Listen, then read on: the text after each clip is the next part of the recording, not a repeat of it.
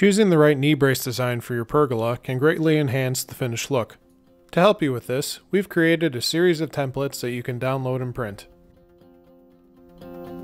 These are available in PDF files, like what's shown here. You can see that this pattern is full size at 36 by 48, which is not a paper size typically available in home printers. You have two choices. 1. Send the pattern to a print shop and have them run it off quickly, or 2. Do a poster print using a smaller paper size. We'll do the poster print option here to demonstrate. First, take the window out of full screen view so that you can adjust the aspect ratio of the print.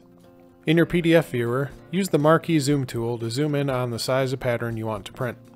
Adjust the size of the program window so that the template just fits. Next, go to File, Print, and change to the Current View option or similar. Under Page Scaling, change to Tile Large Pages or Poster Print or another similar option. If the option is available, change the overlap to something like 0.1 inches and then print. In our case, the pattern printed to 12 pages. These are easily cut out with scissors and then can be taped together to form the larger template. Start by laying out the sheets in the order they should be for the layout. Next, trim off the margin on the paper sheets where they overlap. We have provided cross-hatching on the sheet to make aligning the sheets much easier. Place a piece of tape at the page overlaps where the thicker outline of the template is. This process is a bit tedious, but it only takes a few minutes to complete.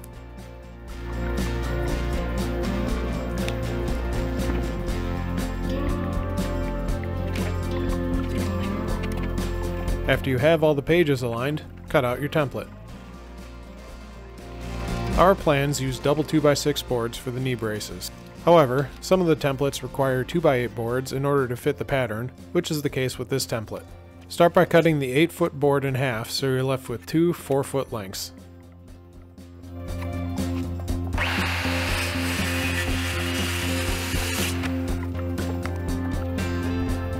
Then, trace out the pattern with a pencil or permanent marker.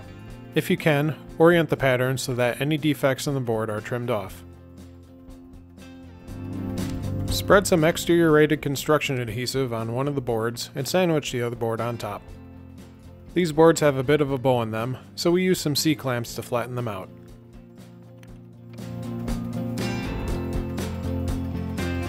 Fasten the boards together using about 10 10-penny galvanized nails or decking screws, keeping the fasteners within the pattern you traced.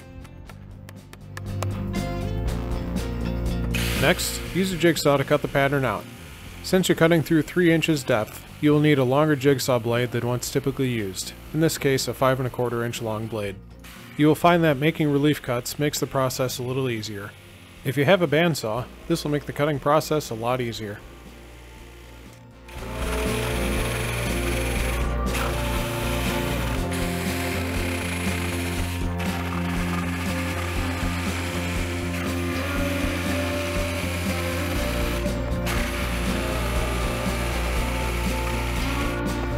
As you can see, if you have a nice sharp blade and a steady hand, the cut really shouldn't need any sanding at all.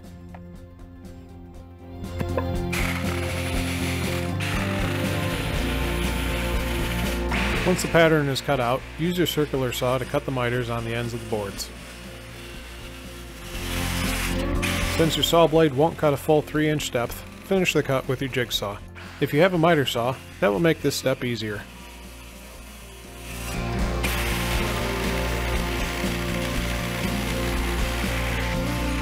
You may have some cleanup work on this cut, which can be done with a chisel or more easily with a flush trim router bit. This next step is optional, but definitely recommended. Check a 1/8 inch roundover bit in a router and use this to soften the corners of the cuts you just made. Not only will this keep it from splintering, it will also make a professional presentation. We'll go over attaching the knee brace to your pergola in the next video. Don't forget to check out the Apex Pergola Design website for all the knee brace templates we have available. A link to these is shown below in the description. Thanks for following along, and we'll see you next time.